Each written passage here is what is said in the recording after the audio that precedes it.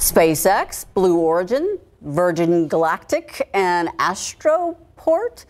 It's a local company, and it's trying to join the growing number of private companies who are not only working to get humans into space, but also truly to get them to live outside of Earth. Yeah, our Max Massey with what Astroport is doing here, along with NASA funding, to help us take the next steps on the moon and maybe one day Mars. There's a lot of things going on here that will surprise the residents of the city. That we're at the forefront of technology here in San Antonio. Sam Jimenez leads one of those companies at the forefront, Astroport. The company received more than $2 million of funding from NASA just this year. Astroport is a company that's building on the moon. We're doing lunar infrastructure for the moon.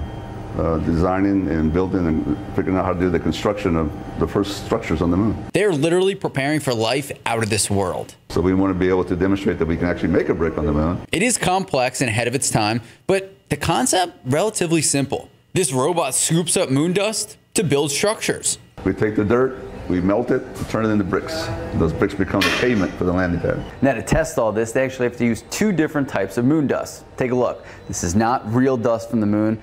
It actually just simulates the different aspects of the moon to different geography, but once it goes through the right process and procedures, it comes out looking something like this. By 2026, we want to be on the surface with a experiment that shows that we can flow the lunar dirt. You may ask, why? We're trying to grow what we call a cislunar economy. Cislunar is the space between Earth and the moon. And the moon, well, it really could just be the start. The moon is really a proving ground, a testing ground for all these technologies to help us understand how do you actually live and build on another planet. And the Holy Grail is Mars. Max Massey, KSAT 12 News.